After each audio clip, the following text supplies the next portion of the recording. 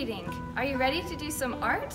Today our project is based on the book The Very Hungry Caterpillar by Eric Carle. Are you ready? Let's go!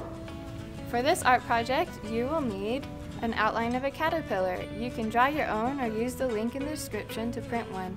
You will need crayons, markers, glue, and scissors. To begin, I'm coloring the face of my caterpillar. It's going to look like the book.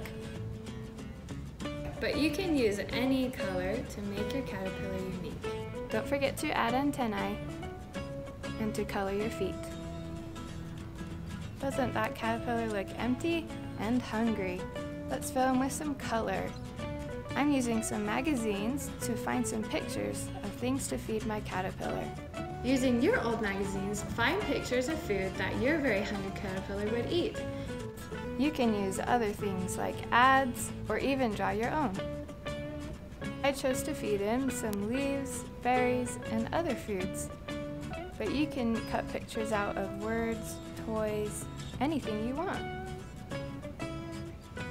As soon as you found all your pictures, start trimming them to fit inside of your caterpillar, but don't glue them down yet.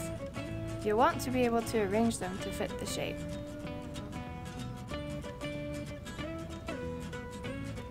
Now that you've arranged all your pictures, it's time to begin gluing. I'd recommend leaving the pictures where they are while you glue so you don't misplace them.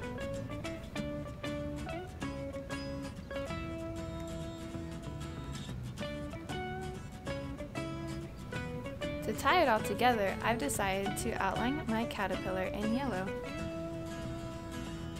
Real caterpillars have hairs and bristles called setae. I'm going to draw mine in lots of different colors.